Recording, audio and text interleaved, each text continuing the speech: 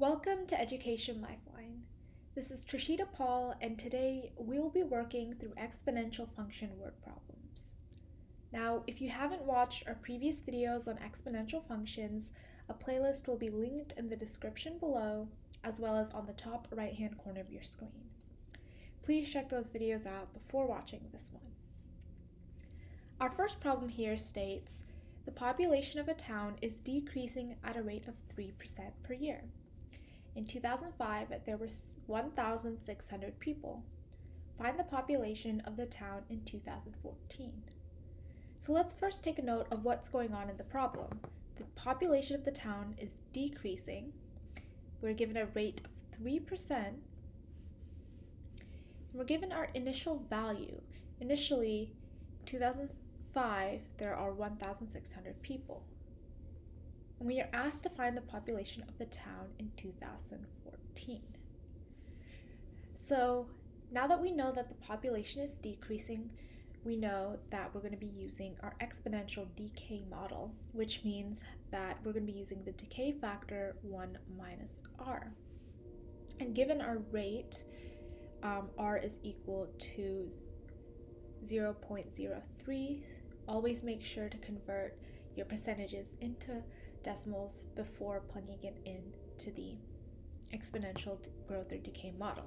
Now we're given our a value here. This is our initial value, and we can set the year 2005 to t equals 0 so that we can easily find, or more easily find, the population of the town in 2014, which would mean that t is equal to 9.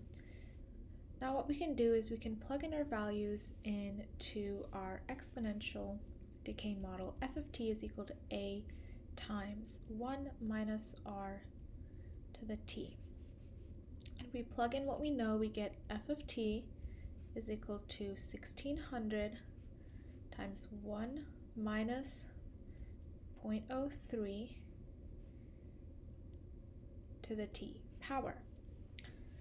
We can also reduce down the decay factor if we want to, and that would give us 1600 times 0.97 to the t. Now, to find the population of the town in 2014, we simply plug in 9 for t.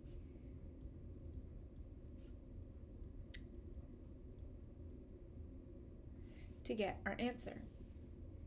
Now, the next problem states you have a savings account with the bank with an interest rate of 1% per year. If you have $5,000 in your account right now, when will your savings reach $5,200?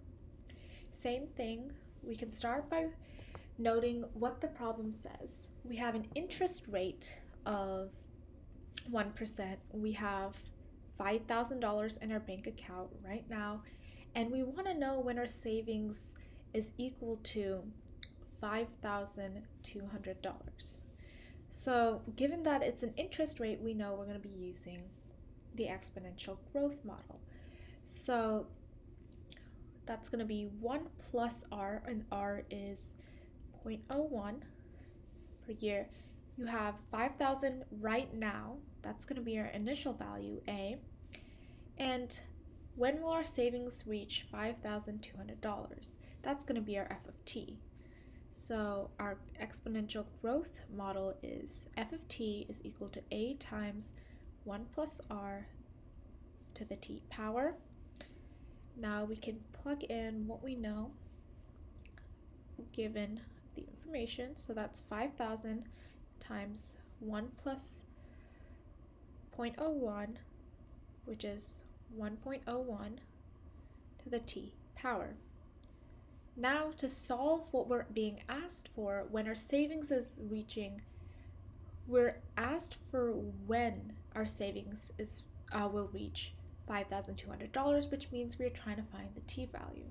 So we're going to set this $5,200 equal to f of t. And you can simply solve from there.